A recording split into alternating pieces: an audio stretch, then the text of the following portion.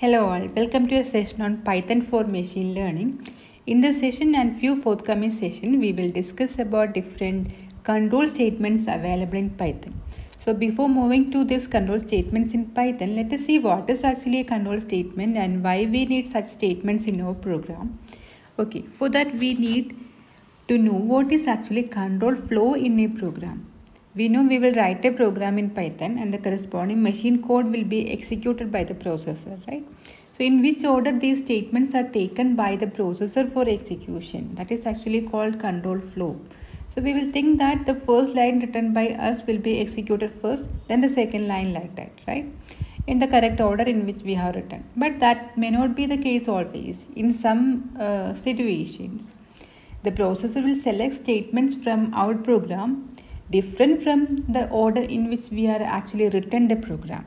Okay, so whatever may be the order of execution done by the processor, that is actually called control flow.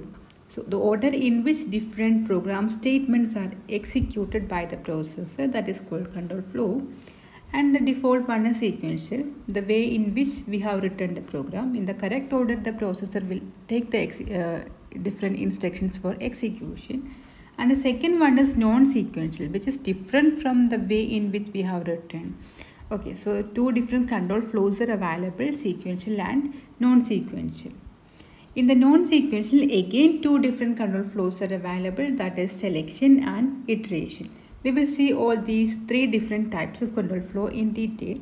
Let us start from the first one, that is sequential execution, that is a default way of execution. Now let us see an example for the sequential execution. So we are writing a program to find the difference of two numbers. So first statement is assigning a value 10 to a variable a, and second statement we are assigning value 8 to variable b, and third we are computing the difference between these two variables, that is a minus b, and the corresponding result is assigned to variable c, and finally we are printing the difference of these two variables, that is c. Okay. And this statement, when execution, definitely it will execute the first statement first, and then the second statement, and the third, then the fourth. That is, the different statements are executed in exactly in the same order in which we have written the program, and that is called actually sequential execution. But most of the case, this may not be the case. That is, we may have to alter the execution order. That is, we may have to choose some particular statement for execution based on some condition, or we may have to skip some statements based on some condition, or we may have to repeat a set of statements any number of times based on some condition or a particular number of times. So in those cases, the order in which we have written the program and the actual order of execution may be different. How such control flow can be achieved in Python? Those we are looking for, and those type of order of execution which is different from the order in which we have written the program, that is called non-sequential execution. So definition is executing in an order which is different from the order in which the program is actually written. Two different types of non-sequential control flows are there. One is selection and the second one is iteration. Let us see one by one. In case of selective execution, from the name itself we can guess that we are selecting something for execution from the set of codes given, right? So we are selecting a block of code for execution based on some condition. Yeah.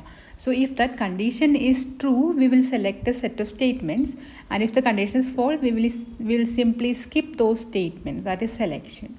So corresponding flowchart is here. We will check the condition first, and if it is true, we have to select a set of statement for execution. So if the condition is true, we are selecting block 1 for execution. After completing the block 1, we will execute statement 2. And if the condition is false, what happens? We will skip this statement. Directly we are going to execute statement 2. That is selection. So we will call usually it as decision making and branching. Based on some decision, we will branch to some statements. That is called selection. Now let us see how this selection can be achieved in case of Python. What control statements are available in Python to achieve this decision making and branching. For that we have a statement if in Python. different types of if implementations are there, like simple if else, else if ladder, and finally we have the nested if. Let us see in what scenarios these types of different variants of ifs can be used. First one is a simple if, that is, in that case we can explain through this flow chart. We are selecting a particular condition, and based on that condition, if the condition hold, it is true, we have to execute a set of statements. Otherwise, simply skip those statements and proceed with the next instruction. That is simple if. As an example, we have a program to print only the positive numbers. So input can be any type of number, it may be 0 or negative or positive. Only in the case of positive numbers we have to print it.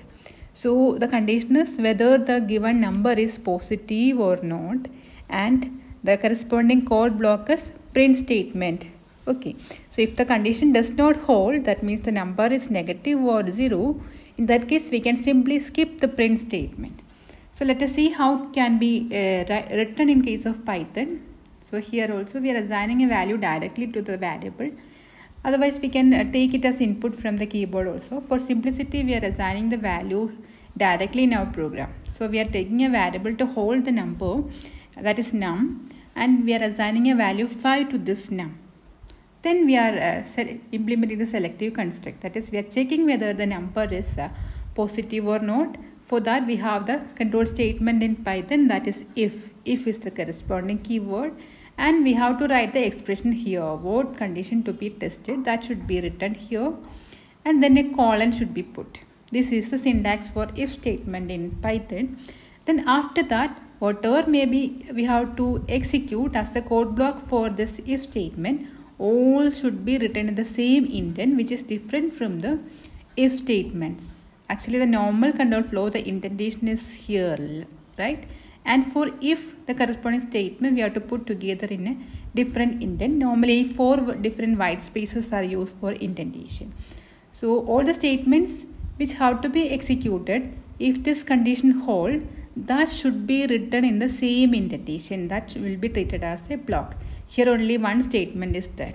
Okay, so if this condition hold, this statement will be executed, that is the num is positive, like a message will be displayed. Otherwise what happens, that is if the number is negative or 0, this statement will be skipped, it will not be executed directly, the statement will be executed. So in our case we are entering or assigning a positive value, right? 5 is assigned, so definitely this condition is true, so the statement will be executed first. After that the next statement, that is this is always printed, also will be executed. So what will be the output for this program? 5 is positive will be executed, displayed first, then after that this is always printed also will be displayed. Now let us try to assign some negative value this program. So we are assigning number of -5, and we are checking the corresponding program. If the number is greater than 0, this condition is false now, right? So what happens, this statement will be skipped, it will not be executed, so directly this statement will be executed. In this case our output will be simply this is always printed. Okay, so that is simple if. Based on some condition we have to execute a group of statements, otherwise those should be skipped, that's all. Now the second type of if statement is if else, that is we have 2 possible choices. In that case we can use the if else. If the condition is true, we have to execute one code block, otherwise, that is if it is false, we have to execute some other code block. 2 different possible choices. So syntax is like this: if, then the test expression. The brackets are actually optional, either we can put the bracket or not, no problem. We have to write the expression here, the test condition, that is then colon. Then after an indent we have to write the corresponding code block that should be executed in case of the condition is true. And then we have another keyword else, that is the false part. If the condition is false, this else part will be executed. Else is also a keyword with the colon should be put there. Then we have to write the corresponding code statements which should be executed in case of condition is false. Let us see the corresponding flow chart. We are writing the expression here. If it is true, we have to execute one code block. that is body of if, and if it is false, we have to execute another code block, that is body of else. After that, we have to proceed to the next statement. So definitely either body of if or body of else will be executed for sure, never the two together, right? Yeah, that is if else. Let us see an example for this if else. We have to check whether the number is positive or negative. So two different alternatives are there. For simplicity, we assume that if the 0 is also a positive number, in that case, we have two different alternatives. Either the number is positive, such a message should be displayed, or the negative number is negative, such a message should be displayed. Okay. So here also for simplicity, we are assigning a value here directly, and the test condition is number greater than or equal to 0. That is our condition. If it is true, number is positive. If it is false, we have to write the corresponding code statement in the else part. Number is negative. So this is our code. So in our case, we are assigning a positive value here. So this part is actually, this condition is true. So this will be executed. Definitely this else part will be skipped. It will not be executed. So our case, the output is 3 is positive. That's all. Okay. Now let us try with some other negative value or 0 value. We are assigning a -3 here. So this condition is false. So this part will be skipped. Directly it moved to else part. If it is false means directly this statement, the code block under the else part will be executed. So in this case the output is -3 is negative. So if two different alternatives are there, we have to use this if else. Now if there are multiple possible alternatives, what can be done? For that we have the third type of if, that is else if ladder. So syntax is like this: if, then test expression, and if it is true, the body of if statement is here, then elif, that is if the first condition is false, you have to check for the next condition. If it is true, the corresponding set of statements. Like that, any number of elifs can be there depending on the possible alternatives. And finally, we have an else. That is, all the given conditions are false. In that case, what can be done? Then body of else is actually optional. We can exclude also. Okay, this is else if ladder, and the corresponding flowchart in the simplest form. There is only one elif is given. Any number of elifs can be there. So here we have the first test condition. If it is true, the corresponding body of statements will be executed, and this will exit the elif ladder. And if the condition is false, the second condition will be tested. Corresponding statement is executed if it is true, otherwise next statement. Here the else part. If these two conditions is false, what should be done? The corresponding statements will be executed. So only one of these different possible code blocks will be executed each time, right? Yeah, never more than one code blocks in this elif ladder will be executed, and that is elif ladder.